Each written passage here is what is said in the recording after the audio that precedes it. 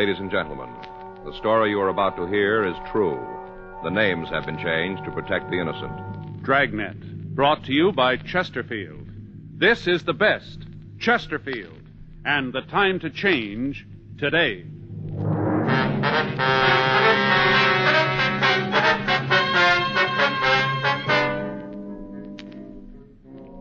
You're a detective sergeant. You're assigned to burglary detail.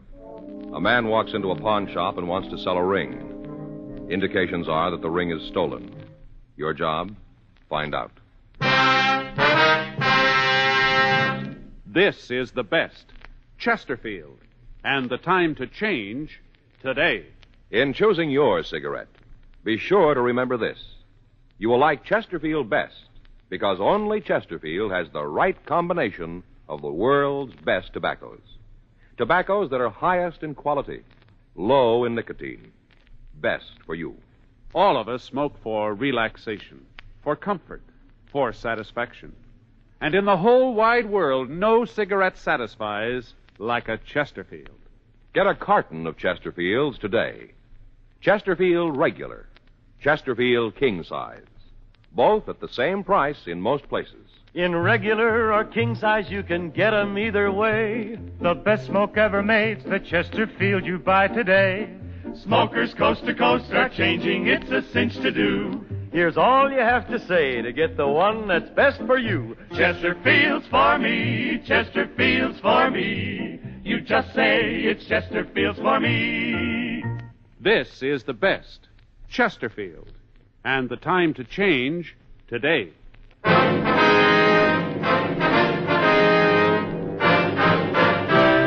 Dragnet, the documented drama of an actual crime. For the next 30 minutes, in cooperation with the Los Angeles Police Department, you will travel step by step on the side of the law through an actual case transcribed from official police files. From beginning to end, from crime to punishment, Dragnet is the story of your police force in action. It was Tuesday, June 17th. It was warm in Los Angeles. We were working the day watch out of burglary. My partner's Frank Smith. The boss is Captain Bernard. My name is Friday. We were assisting another team in checking out pawn shops, and it was 9:27 a.m. when we got to 552 South Main Street. Pacific Loan Company. Hi, Joe, Frank. Herb, how you doing?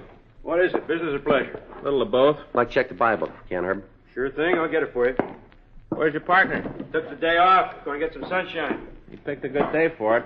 Yeah. Here you are, Joe. Thank you. Herb, are these all the tickets for yesterday? Yeah, it was kind of slow Monday. Mm-hmm. You find anything? No, not what we want. Okay, thanks, Herb. Oh, it's okay. You know, Joe, anytime we can help you fellas. Yeah. Say, Joe, while we're here, I'd like to look at a guitar. What? It's not for me. You know me better than that. The only piece I know is it ain't gonna rain no more. What's wrong with how dry I am? It's funny. What do you got in a good guitar, Herb? Well, come on down here. I'll show you some good buys. One of my neighbors asked me to check if I had a chance. Wants to buy his kid one. Mm-hmm. What do you got? Did you say how much you want to spend? No, but I don't guess he wants to lay out too much. How about that one hanging up there, the one with the knobs on it? Oh, that's an electric. What's with the knobs? For value. Oh. How much? You know, that one, I'll let you have for $30. I don't think he'll go that much. You got something cheaper? The kid can make his own volume. That's nice looking, though, don't you think, Joe? Yeah. Hey, here's a good one, a Spanish. That the regular kind? That's right. How much is it? $12. Oh, that sounds more like his speed. Can I see it? Sure thing. Yeah. It isn't tuned, but go ahead and strum it. Uh-huh. But what should I be listening for? Tone. Oh. Yeah, that's nice. Oh, excuse me, fellas. Sure, go ahead, Herb. Something I can help you with, sir? Yeah, maybe I guess so. How's it sound to you, Joe? You want to step to the back? I don't know. I'm with you. What do we listen for here? What is it you Tone. You know. Oh, yeah. This neighbor told me he was pretty lucky. How's that? Well, his kid's been watching those singing cowboys on TV, so now he wants to be one with a guitar. Mm-hmm. This guy next door says he's glad his kid hasn't got all wrapped up in space shows. Well, Says he couldn't afford a spaceship.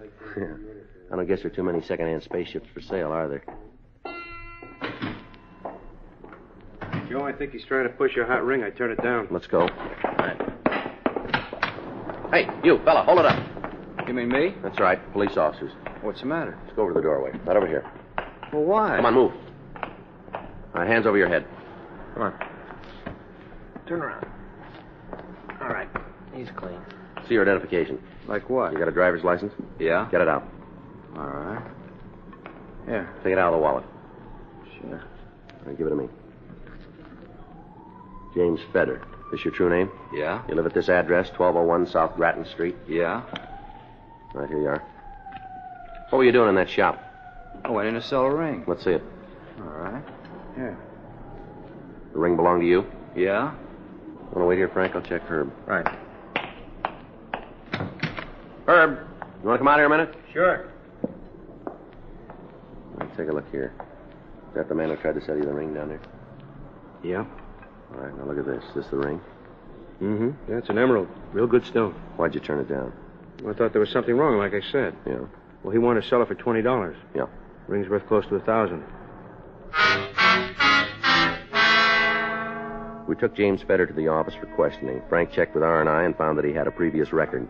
He'd been picked up on suspicion of burglary and had served one term for auto theft. The ring was examined and found to be genuine. Feder maintained the ring belonged to him. After an hour of interrogation, he began to change his story. All right, I didn't know what it was worth. You mean the ring wasn't yours, then? Yeah, if I'd known it was worth that much, I wouldn't have tried to sell it so cheap. Well, where'd you get it? I found it. Where? MacArthur Park. When? Last night. I go over there all the time in the evening. Did you do anything about trying to find out who lost the ring? Yeah, I checked in the papers and the lost and found. I guess I looked in all of them. I didn't see any ads, though, for a green ring. Uh-huh. Well, I looked at the ring real close and didn't seem like a good stone, so I decided maybe it wasn't worth anything advertised. No, but it was worth trying to sell, wasn't it? Well, like I said, I ain't working. A few bucks would come in handy. Yeah, sure. You don't believe me, do you? Well, you haven't given us much reason, have you? You started out lying. Why should we think different now? Yeah, I guess I told you it was mine. I was afraid maybe you'd think I stole it. But I told you the truth now. You have. I can prove it. You take me out there. You take me to that park right now. What'll that prove? Well, I'll show you just where I picked it up. Well, now, if we wait until Sunday, the trip won't be wasted, will it? Huh? We can listen to the band concert, too.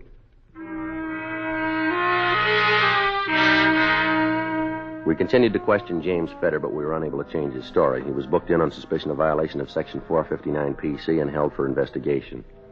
We made a check of his residence, his friends, and the places he was known to frequent. We could find nothing to hold him on. He came up on the overtime sheet, and he was released. The ring was booked as found property. Friday, June 20th. Morning, Joe. All right. You checked the book? Yeah, nothing in. Mm-hmm. Joe, letter for you. Thank you. Right.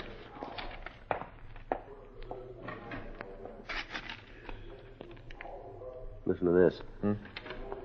You did me a favor. Now I'm going to do you one. Go to the Greyhound bus depot. Rental locker number 103. Yeah, is that all? Take a look at it. Here.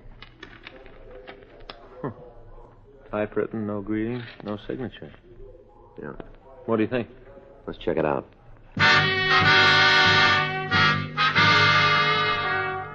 Frank and I took the letter over to Leighton Prince, and then we drove over to 6th and Los Angeles Street, the Greyhound bus depot.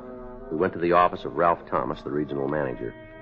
We told him about the letter, and in his company, we went to check on locker number 103. Well, the locker's empty now. We'll have to see if anything's been removed from it recently. Want to come with me, gentlemen? We'll take the elevator to the basement. All right, fine. Thank you very much, sir. How are the lockers checked, Mr. Thomas? The 10 cents pays for 24 hours. All lockers are checked at midnight. I see. When the time limit's up, the articles are removed and a new lock's put on the locker. I see. Of course, as long as the fee's paid, we don't bother it. Mm-hmm. All the things removed are ticketed and held for 90 days. I see. See, we hold them here at the depot for 30 days and then remove them to a warehouse. You'd be surprised at how fast they accumulate. Yes, sir. Here we are. You mean all these things here have been left in lockers? People checked them, didn't come back for them? That's right. We get quite a variety of things. Yeah, you sure do. Of course, not all of them are of much value. For instance, sometimes a person will go out, buy a new shirt, change it in the station, check the old one, and forget about it. Mm-hmm. Look at that, Joe. See that stuffed yellow poodle dog up there? Yeah. Over there, half a radio. That's not much good unless you know the guy with the other half, huh? Flat iron. Sure a lot of stuff. Yeah, what about locker 103? Well, let's see now. If there was anything taken from it, should be right over here. Mm-hmm. Hey, there's some nice-looking luggage. Don't see how a guy would forget something like that. Here we are. Feels like a small box. That's from number 103? Oh, that's what the ticket says, see? Uh-huh. Yeah. What about the date that this was removed? Well, let's see. Midnight, June 17th. That was 3 days ago. Yeah. It's okay if we open it? Not at all. Here you are. Here, give me the paper, John. Yeah. Looks like a Christmas card box, huh? Yeah. Take a look, Frank. Uh-huh. What's in it, Sergeant Friday? Jewelry. We signed a release form for the jewelry, and then we went back to the office. A check of pawn shop records was made, and we found that all the pieces had been reported stolen in a recent burglary. Leighton Prince had called to say no prints were found. The owner, Mrs. Carlton Hendricks, was notified, and she came down to the office. 11:07 a.m. Are you Mr. Friday, the gentleman that I talked to on the phone? Yes, ma'am. It's my partner, Frank Smith. Oh, how do you do, Mr. Smith? How do you do? Smith. Oh, that's a nice, uncomplicated name. If you don't mind my saying so, Mr. Smith, I think you look like a very competent officer. Thank you, ma'am. And you, Mr. Friday, you look, well, as though you might be more complicated, but very efficient. It's very nice of you, thank you. You see, that's one of my hobbies, reading character from faces. My friends say that I'm most always right. Yes, ma'am. Oh, when you called, I was so thrilled. You can understand what it means to recover possessions that you'd given up for lost? Yes, ma'am. Would you like to check the pieces now? Yes, you know, I had to call off a bridge party this afternoon, but then there'll be others, and this will be such an experience to tell them about. Yes, ma'am. Now, if you'll just look at these pieces and tell us if they're yours. Oh, all right, Mr. Friday, whenever you're ready. Yes, ma'am. Well, this is the box they were found in here. Well, it's a Christmas card box. How clever of them. I must remember that. You know, to tell my friends. Yes, ma'am, you do that. Frank, would you hand me that newspaper, please? Oh, yeah. Here you go. Thank you. I'll just spread these on the table here and you can see them better. Oh, Maurice would just die if he saw this. Is that your husband? Oh, gracious, no, I don't have one. I mean, at present. I'm divorced, you see, but we're still very good friends. I meant Maurice, the jeweler. Huh? Just the way Mr. Friday spread my jewels on the newspaper. You see, when Maurice showed me these things, he had them all displayed on a wonderful piece of velvet. Oh. Then you recognize these pieces as being yours, Miss Hendricks? Oh, yes. Well, there's my wedding ring and my gold charm bracelet. Have you looked at that close, gentlemen? No, I missed it. Oh, you should. Here, now look. Now, you see, all those things have a special meaning. My husband gave them to me. The little stop-and-go light, oh, that was silly. I was just learning to drive. Yeah. It was a good thing we had insurance. Oh, and this little wheelbarrow. The first time we went to the races and I won so much money, he said I'd need this to carry it in. Yes, ma'am.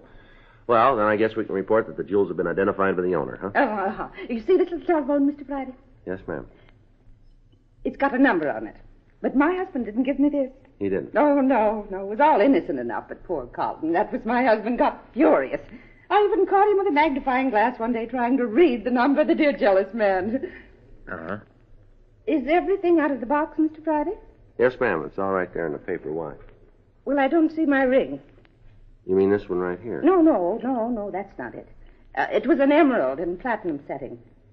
Well, when we checked the burglary report, I don't remember seeing any listing for that, Miss Hendricks. Well, yes, I know. At the time I made the report, I hadn't missed it. These trinkets were stolen from my jewelry box, and I thought the emerald was in the safety deposit box. I see. But why didn't you make a report when you discovered that it was gone? Oh, well, it happened at a bad time. I'd made plans to go over to Reno for a vacation. You know what a lovely place that is. Well, I thought if the rest of the things were recovered, the ring would be too. Well, nevertheless, you should have taken the time to report it, ma'am. Oh, yes, I know. But at the time, I was more concerned with my plans for this trip. Have you ever been to Reno? No, ma'am, I Oh, haven't. you should go sometime. It's really wonderful. I'm going back this winter for the winter sports. Do you gentlemen ski? No, ma'am. No. Miss Hendricks, how much was your ring valued for? Well, I'm not quite sure, but I think Carlton paid something like $1,000 for it. Well, 3 days ago, we recovered an emerald ring that was supposed to have been found. It may possibly be yours. There, you see.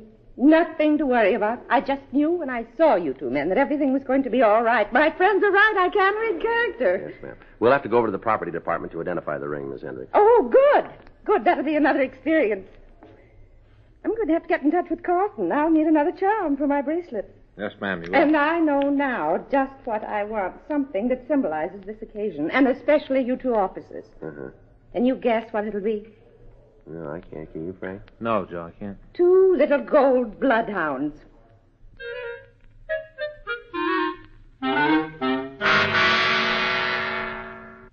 We took Miss Hendricks over to the property department in the central jail. We signed out for the ring, and she identified it as being hers. All the jewelry was booked as evidence. We went to the district attorney's office and got a warrant for the arrest of James Fedder. We got out a local and an APB on the suspect.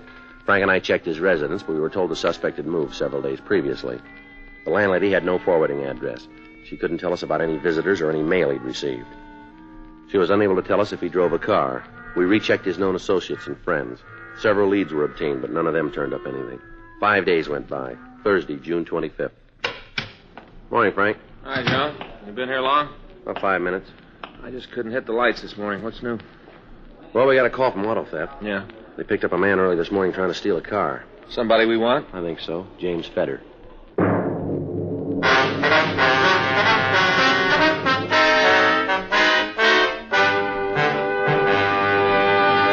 You are listening to Dragnet, the authentic story of your police force in action. All of us smoke for relaxation, for comfort, for satisfaction. And in the whole wide world, no cigarette satisfies like a Chesterfield. You smoke with the greatest possible pleasure when your cigarette is Chesterfield. Only Chesterfield gives you the right combination of the world's best tobaccos. Tobaccos that are highest in quality, low in nicotine. Best for you. Get a carton of Chesterfields. Chesterfield Regular, Chesterfield King Size. Both at the same price in most places. It's America's most popular two-way cigarette. This is the best. Chesterfield. And the time to change today.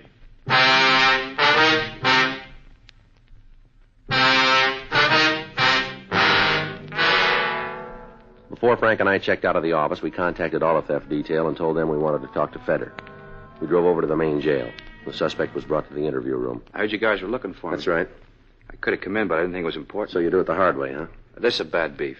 I guess you figure them all that way, huh? No, not always. You take a chance. You get caught, it's bad. But you ain't getting credit for something you didn't do. That's so. Yeah. What do you want to see me about? You don't know, huh? No, just that some of the boys said you were asking for me. Thought maybe you'd like to tell us more about where you found that ring. Oh, that again? Yeah, that again. You got my story. Now, what more do you want? We got an alibi. Now we'd like the truth. I found it. Sure you did. I don't know where I fit in and what you're trying to build, but I want no part of it. It's not that simple. All right, you tell me. That ring wasn't lost. It was stolen, and you know it. You figure I'm your pigeon, is that it? Let's try it for size, huh? Not this time. You can leave it with somebody else. Might take a little time, but we're going to make you on it. No, not from where I sit. You'll need a better story than you got right now. Well, not until you can prove I didn't find it. We got the other stuff you took. Oh, come on. Now you're really reaching. No, I don't think so. You did us a favor, but that doesn't put us on your side. Look, maybe you better fill me in. We got your letter. You did? Yeah. That's great. Now tell me what I said. I'll do even better. Here, you read it. This is the letter I wrote, huh? That's right. Mm-hmm. I get it now. You found some stuff down at the Greyhound Depot. You called it. Well, I'll give you something else. Yeah? I didn't write that letter. I don't know who did, but it wasn't me. The ring you had has been identified by the owner. A lot of other stuff we recovered. Look, I'll tell you something. It's like I said, you take your chances, but I ain't going to front for this deal. Yeah. Looks like someone was trying to nail me in, but I don't want it. You said I did you a favor. I didn't, but I'm going to now. All right, why don't you? I got that ring from a girl I know. What's her name? Jill Mason. Go ahead. Well, I ran into her the other night. I told her I could use a couple of bucks. She's owed me $15 for a long time. She said she didn't have any cash, but she gave me the ring. Uh-huh. I didn't know what it was worth. That's the truth. I don't think she did either. She was carrying a pretty fair package at the time. Well, go ahead. Well, she told me she got the ring from a boyfriend. That's all I knew about it. Why'd you give us the story about the park? Well, I figured maybe it'd keep her out of trouble. As long as you had the ring, I thought that was enough. And what's this girl mean to you? You mean how well do I know her? Yeah.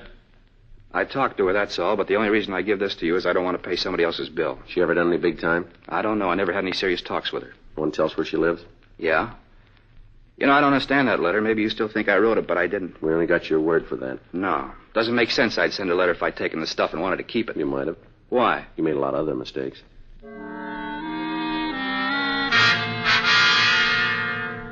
After further questioning, the suspect gave us a description of Jill Mason and her address. Frank and I went back to the office and checked her name through R&I, but we found no previous record for anybody answering her description. We drove over to 943 Wright Street, and we found the apartment house Fedder had told us about. Jill Mason's name was listed on a mailbox near the front entrance. We went up to the third floor, apartment 316. We rang the bell, and the door was opened by a woman of about 35 years of age. Her face showed signs of having recently been bruised. Yeah? What is it? You Jill Mason? That's right. Police officers would like to talk to you. Oh, well, I was just going to the beauty parlor. I'm late now. We'd appreciate it if you can wait, ma'am. All right. All right, if we come in? Guess so. Thank you. You live alone here? Yep. All right, if we look around? Go ahead. Frank? Yeah. Look, What's this all about? I don't think I like it. That slob Whitey put you up to this? Beg pardon? Whitey, the bartender up the one stop. That chiseler make a fuss over the couple of 10-cent glasses I broke last night? We haven't talked to him. It's okay, Joe. Wouldn't have surprised me if he had. Imagine him telling me I wasn't no lady. His shins are going to be sore for a couple of days. You know a person named James Feder? What's the last name? Feder. Feder. You say he knew me? Can you tell us that, please? You know, Yeah.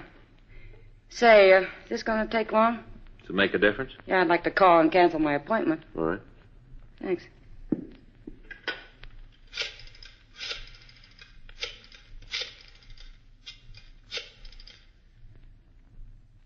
Hi, Helen.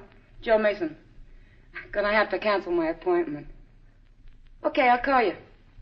Yeah. Sorry, honey. Yeah. Goodbye. No sense keeping her waiting. I didn't have to ask you if you'd be here long. When it wasn't about last night, I knew. Mm-hmm. Mind if I sit down? Go ahead. I could lie to you, but if you talked to Feder, it'd only be wasted breath. I'm beat as it is, more than one way. Did you give Feder a ring? That's what kicked the whole business off. You know? You see my face? It doesn't look too bad now, but you should have seen it a week ago. If I had had a gun, I think I'd have shot him. Feder, you mean? Huh? No, he didn't have anything to do with it. I mean Steve Remsen. Who's he? Guy that gave me the ring, the one I gave to Feder for the money I owed him. I was pretty stupid about it, but that wasn't any reason for me to take the beating. Where did this Remsen get the ring? Did you get my letter? So I got even with him. Did you know the ring was stolen when you gave it to Feder? No, Steve just gave it to me. He didn't say anything about where he got it or how much it was worth, nothing. Just before I saw Feder, I'd had a fight with Steve. Mm-hmm. Got a little loaded. When Feder asked me for the money, I gave him the ring. Remsen told you it was stolen, did he? Later, after he'd found out what I'd done with it, he got real sore. Said if Feder tried to pawn the ring, they'd find out about the other stuff. Uh-huh. Said he couldn't go back to the bus station for it. Cops might pick him up. I see. We were up here. He was drinking. Got madder all the time and finally worked me over. Mm-hmm. Feder got in touch with me after you let him go. Told me what had happened. I didn't let on that I knew about the ring, but that's when I figured how to get even with Steve. I mailed you the letter. You know where Remsen is now? No. He'll probably call today. I haven't seen him since he beat up on me, but he'll call. Trying to make up. I told him we were through. I can get him up here for you. Mm-hmm. Do you know where he lives? Not now. He's moved. Can you give us the address? Sure. But don't you believe me? I wouldn't lie to you, not after what he done to me. Mm-hmm. I want to get even with him, that's all. I don't know why you don't buy it. Well, maybe we will. Yeah? If he shows up. We called the office, and another team of men was sent out to check the address Joe Mason had given us for Steve Remsen. We had the name checked through R&I, but without result. Frank went out and moved the car away from the building in case Remsen might show up. We went back to the apartment and waited for him to call. 10 hours went by. She received several calls, but none of them from Remsen. Manuel Pena, one of the detectives checking Remsen's address, called and said that they'd found that he moved away on June 18th. He said they'd make a follow-up investigation. 11:30 p.m. What if he doesn't call me? He said he might, didn't he? I know, but it's never at any particular time. I just said he'd been calling. Maybe he won't. What happens then? We'll wait and see. Remember, hold it so we can hear it now. I know. Hello? Oh, hi. I don't know if I can make it. Well, I know. I'd like to, but I'll have to call you. Uh-huh. Sure, honey. Thanks for calling. Bye. Girlfriend wanted me to go bowling tomorrow night. Mm-hmm. You heard what I told her. Guess it's better not to try to plan anything, huh? Yeah. It's a front door buzzer. Someone's calling from down below. Door's locked at 10. All right, answer it and hold the receiver so we can hear. You still don't trust me. That's not the point. Hello? It's him. Get him up here. What's that, Steve? Uh-huh. I know, honey. I guess I was wrong, too. Uh-huh. Come on up. Hurry, honey. There. That'll open the front door for him. He'll be right up. Frank, you want to unlock this door? Yeah. Does he carry a gun? I know he's got one. All set? Yeah. Hiya, doll. Police officers, Remsen, get your hands up. What's Come going on, on? over your head. Hold it right there, Frank. Yeah. What is this, Jill? All right. He's clean. Get your hands behind your back. Come on. You heard him. These are police officers. Honey. Boy, you... All right, hold it right there. Never mind. You and the cops. I should have finished what I started with you. You tried. You wouldn't have got your laylet if you'd used your head. We wouldn't be in this mess now. My fault for tying in with a knothead like you. Oh, you... All right, now stop it, both of you. Sure, it's just that you guys never come close if it wasn't for this dumb broad. You tell us. Had it all worked out. Things were going just the way I planned. All right? Sure, I'd be sitting pretty except for her. Yeah, sure you would. Dumb broad, the biggest mistake she ever made. No, there was one other. What? The first time she talked to you.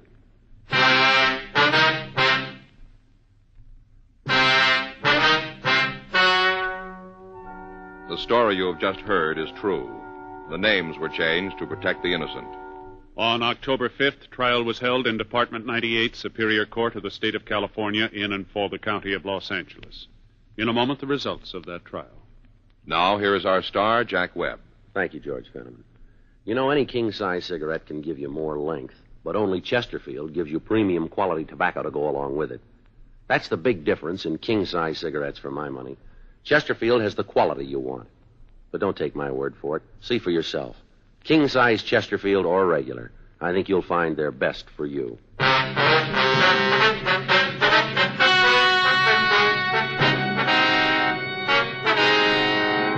Steve Lynn Remsen was tried and convicted on one count of burglary in the second degree and received sentence as prescribed by law. Burglary in the second degree is punishable by imprisonment for a period of not more than 1 year in the county jail, or by imprisonment in the state penitentiary for a period of not less than 1 nor more than 15 years.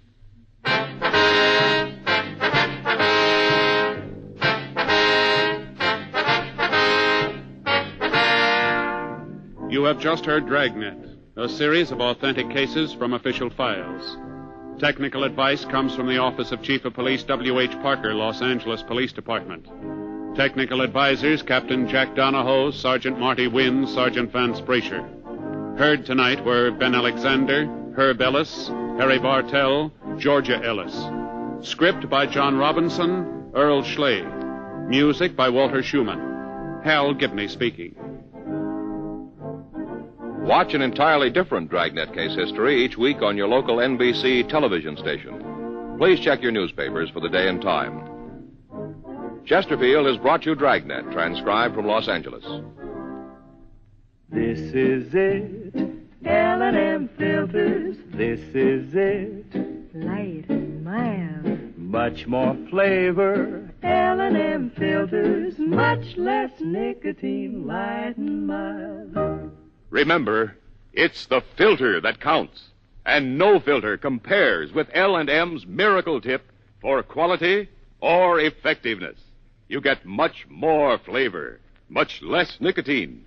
Buy L&M, king size or regular, both at the same low price. L&M, light and mild.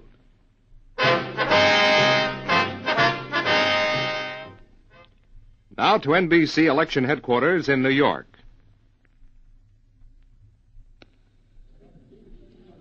This is Merrill Muller. Here are the latest returns in a surprising election in which voter apathy disappeared during the last 2 days of the campaign. Millions of voters unexpectedly turned out to vote in freezing weather in the west and rainy mixed weather with snow along the east coast. As of this time, the Republicans have elected one member to the Senate. She's Margaret Chase Smith in Maine last month. The Democrats have elected 11 senators, all shoe-in the South. In other Senate contests, Republicans are leading in 5 races, the Democrats in 7. In the House, the Republicans have elected 10 members. The Democrats have elected 120, mostly in the South. In other contests, Republicans are leading in 25 House districts. Democrats lead in 10, no net gain. We'll be back on the air at 10 p.m. Eastern Standard Time with a full all-night roundup across the nation. Keep tuned to your NBC station for the later election news. Here's a late bulletin on the Democratic governor contest in New York. The Democratic state chairman says that Averell Harriman is ahead, and the Democrats claim Harriman will win New York by 300,000. This is Merrill Muller at NBC Election Headquarters. This is the NBC Radio Network.